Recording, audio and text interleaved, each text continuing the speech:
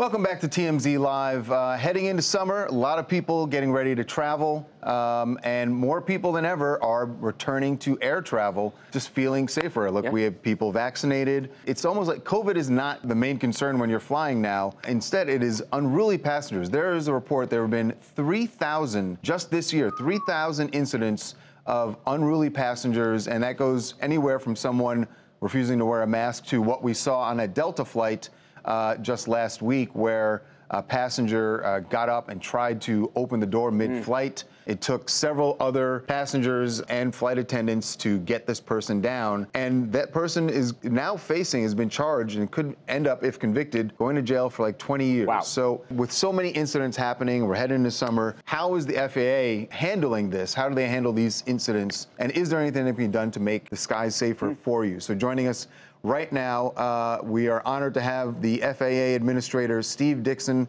joining us right now. Steve, welcome to TMZ Live. Well, thanks, Charles and Mike, for having me on today. And as you said, this is an extremely concerning situation. Air travel on a commercial airplane in the U.S. is the safest form of travel in human history. And we want to make sure it stays that way. But these unruly passenger situations have gotten out of control. And so we implemented a zero tolerance policy earlier this year to deal with this situation. And it can result in fines of up to $35,000. And as you said, even jail time in some situations. Steve, do you attribute this? Is there any correlation to that the world is coming out of COVID-19 and everyone has been cooped up? It just seems like there has been such an increase in these incidences. Is there a correlation to COVID? Well, there have been an increase in incidents. My experience as an airline captain, these types of events do happen from time to time. It's really important for everyone to remember where they are on an airplane. We're obviously in close quarters. Sit back, enjoy your flight, but you got to follow the crew member's instructions, whether it's fastening your seatbelt or putting your tray table up or putting your mask on. Right now there still is a CDC requirement for masks on forms of public transportation. So we've all got to cooperate with the flight crews and follow the directions, because the flight crews are there for your safety. One of the questions we had after that, after the Delta incident, the most recent one, a lot of people, look, it was incredible that you had all these other passengers get up and very heroically get this person down until they could make an emergency landing. As you see, this is the body cam as police came on and removed him from the plane. But one of the questions we had is, was there an air marshal involved in taking this person down? Because a lot of people felt like this was the perfect situation where you would have an air marshal step in. Do you know in this instance whether there was one on board the plane? In these instances, the air marshals, we do work very closely with the TSA on the air marshal program, and they are there as an additional safety and security measure. And so they will get involved in situations. I'm not sure of the facts of this particular case, whether there was an air marshal in this particular flight.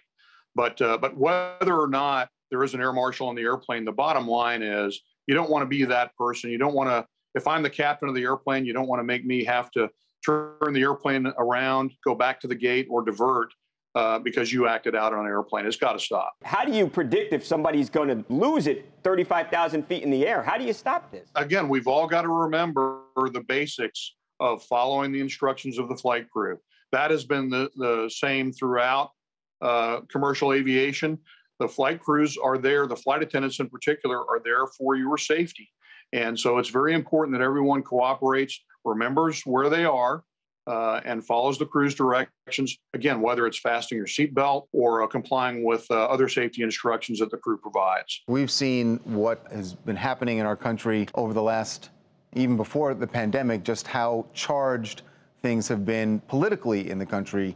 And we've heard people say that it feels like we are more separate than we have been in decades. Do you think that what's happening, that basically you're just seeing in the air a reflection of what we've seen on the ground, that people are just speaking out, whatever their opinion is, whichever side they're on, they are speaking out and they don't want to be told to do something that they don't want to do? Is that basically what we're seeing happen on air travel now?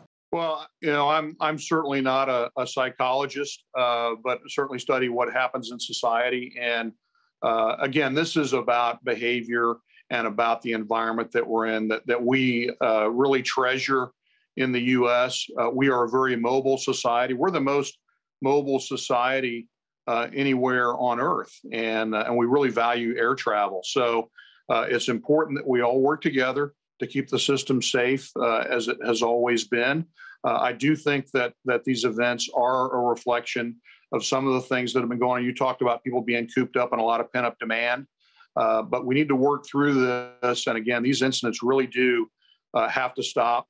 And the FAA will keep its zero tolerance program in place until the rates do decline to an acceptable level. This is probably the most frequent incident you're having, especially this year with the 3,000 reported incidents. Someone not wearing a mask or refusing to put on a mask. What kind of fine is that going to cost you? Just so people know before they get on a plane and take this stance. Depending on the circumstances of the individual event, it can result in a fine, a civil penalty of up to $35,000. And if there's more than one event on a particular flight, which we did have back in December, we levied a fine of over $50,000 in that case. Okay. Wow. So that is a very expensive stance to take. And not regardless of the money, just the chaos it creates on the plane where people, it's not pleasant for anyone. So like you said, we've all got to work together to make this better. We appreciate you being with us so much, Steve.